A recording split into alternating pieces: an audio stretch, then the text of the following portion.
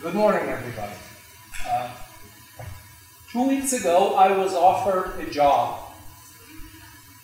A short job, 15 minutes. That's happening right now. And the job had a title. Help people build a strategy for a job search outside academia. Sorry? It's not on? It's on top. Is this better? Yeah. All right. 2 weeks ago, I was offered a job. Great opportunity. I'm trying to catch up with time here. To tell you about job strategy outside of academia. Right now, I'm just a job candidate. If reality were rational, I shouldn't be here. Why? Because I've never looked for a job in my life. I never got a job. Well, I did get a job once and it worked out so. So I'm not the right candidate. And then I have to talk to about 200 people. And I'm an introvert. I'm the wrong candidate. And strategy? I'm not a strategist. I'm the wrong candidate. And yet, here I am in front of you because I accepted that job 15 minutes. So the first thing I did, I said, well, what the hell does it mean? So my first hint to all of you is the meaning of words. Strategy comes from strategia.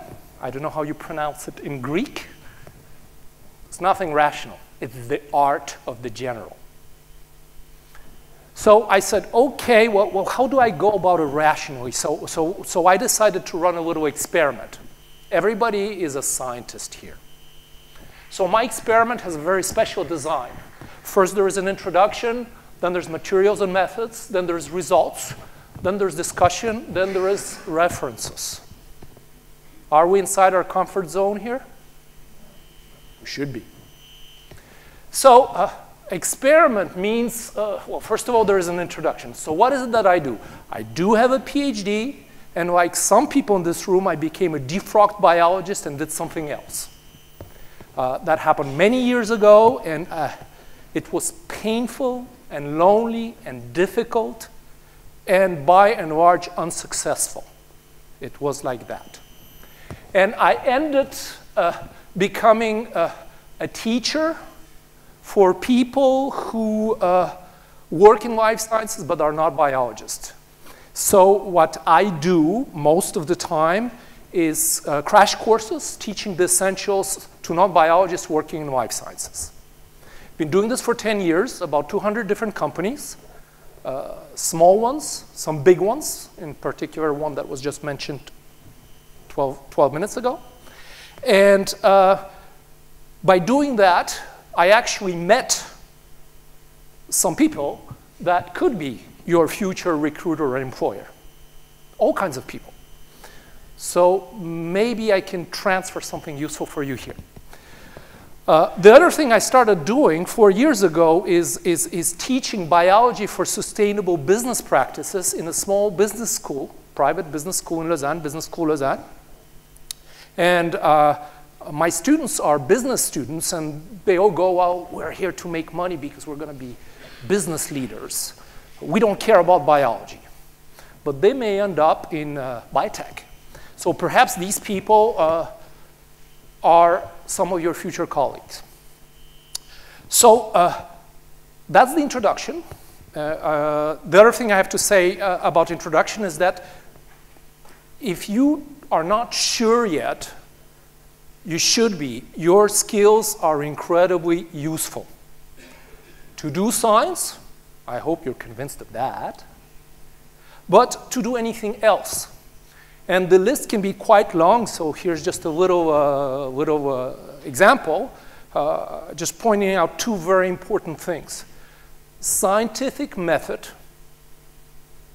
is not about science, it's just a name. It can apply to any situation in life.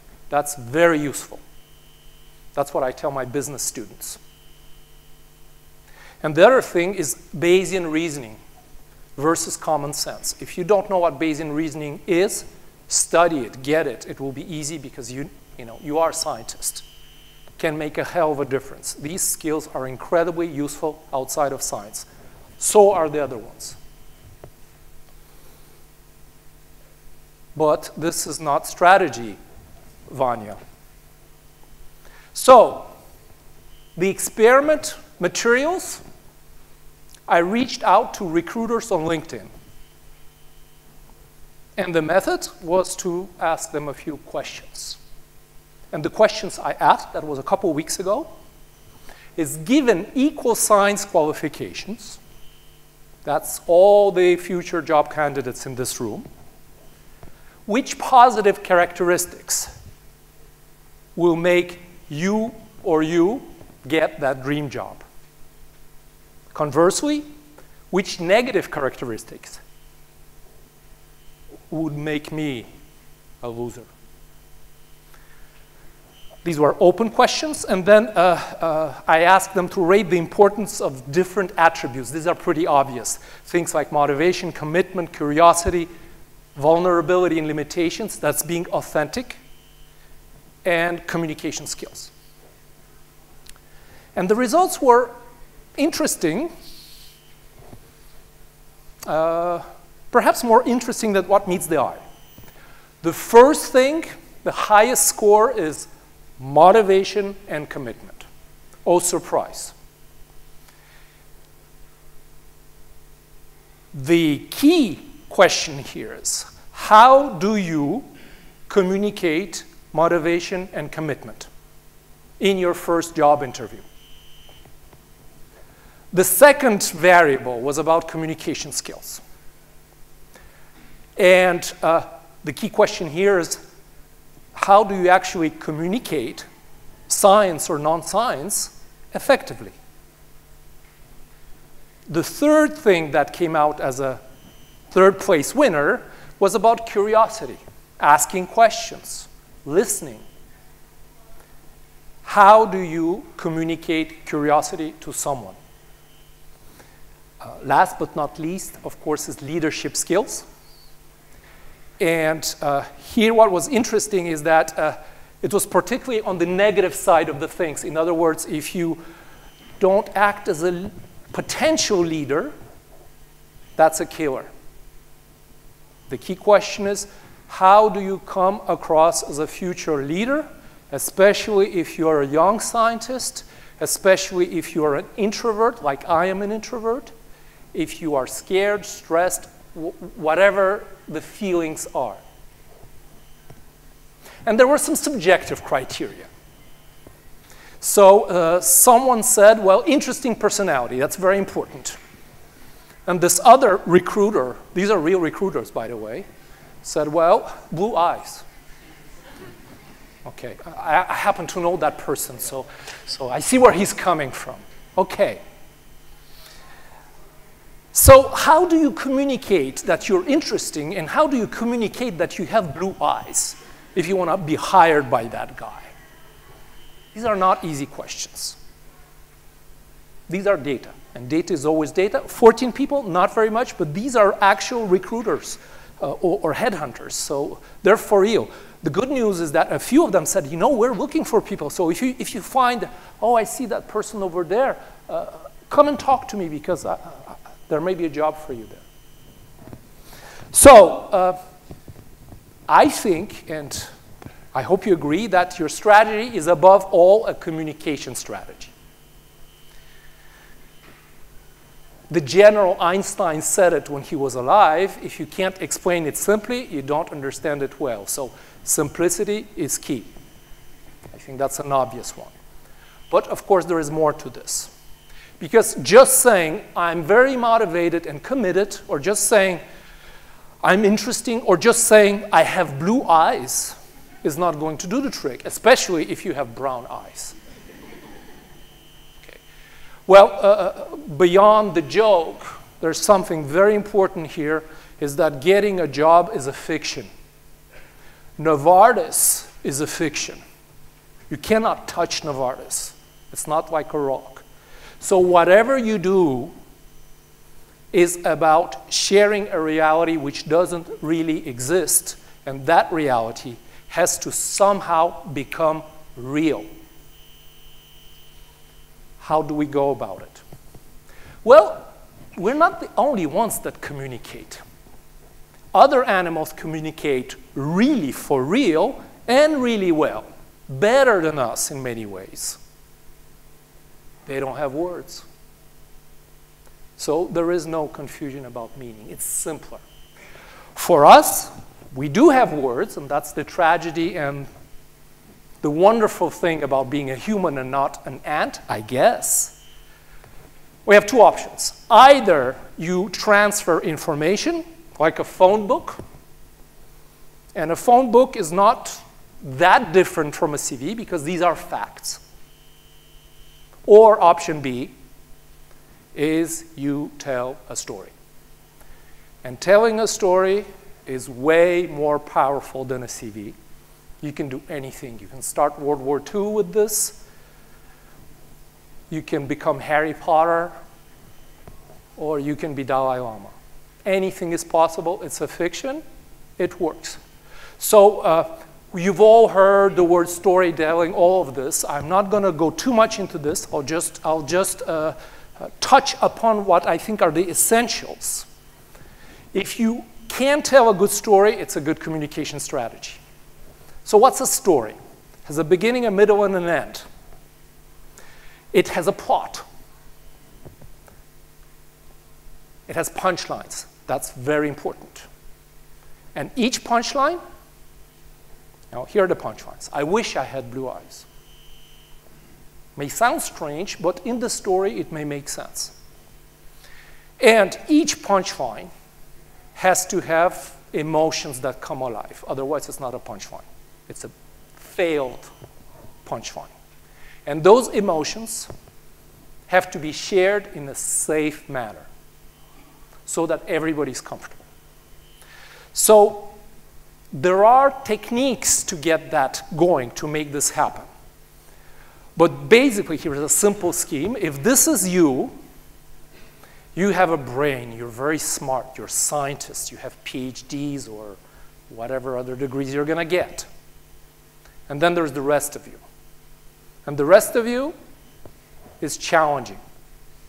Why? Because adrenaline, because all kinds of things happen when you have to sell something, convince somebody of something and you're not sure. Your thoughts and your physiological states, whatever those may be. And they are different worlds. Feelings are not thoughts. Feelings are much more complicated. I think there are people in the audience here that know much more about this than I do. So there is stress, always. You can't get rid of it. And stress really, ultimately, is about adrenaline and what you make out of the ATP you generate. And biologically, it's fight, flight, or freeze. But that's not a good plan for a job interview. Underneath, you have emotions, feelings. This is complicated, but you have basic emotional states. You can be angry because you didn't get that last job. You can be sad because you wish you had. You can be scared of the next interview. Right now, I'm scared of being here because it's all here. You can be indifferent. It's like, well, what the hell? So what? You can be curious. You can be joyful. Or a mix of anything. That's what makes a story a good story. Now, the interesting part, and actors know that, and other people have discovered that, is that emotional states can be created and mastered at will. It's an exercise.